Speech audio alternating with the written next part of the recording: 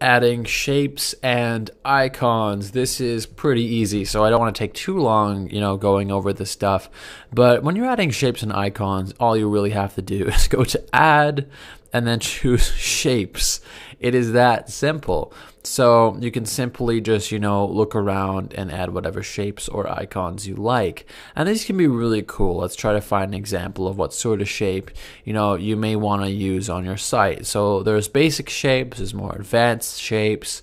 Let's look for more basic shapes. So as you can see, they have boxes here. A good option may be, to add something that could, serve as a background. So we're going to add this rectangle to the page. We are going to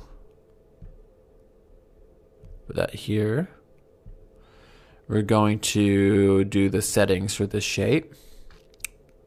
And let's see. We can add a link to the shape. We can keep the original proportions. We can edit the design, the animation. Let's edit the design and let's edit the opacity. So we're going to edit the opacity and we're going to bring it down a little bit.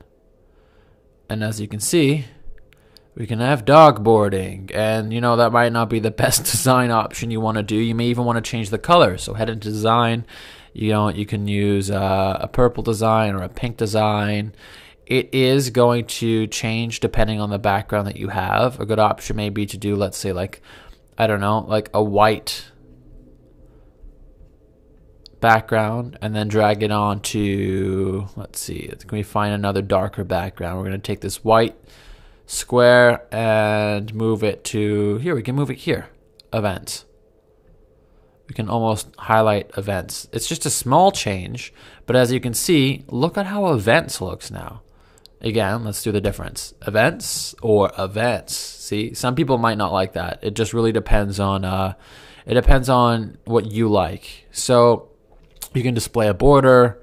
There's so many different things that you can do, but that's as simple as it is. Again, when you want to add an icon or shape, go to add, go down to shape, and simply add your shape. It's as simple as that. Use it to spice up your site. It's just another added feature that may help you. Let's continue.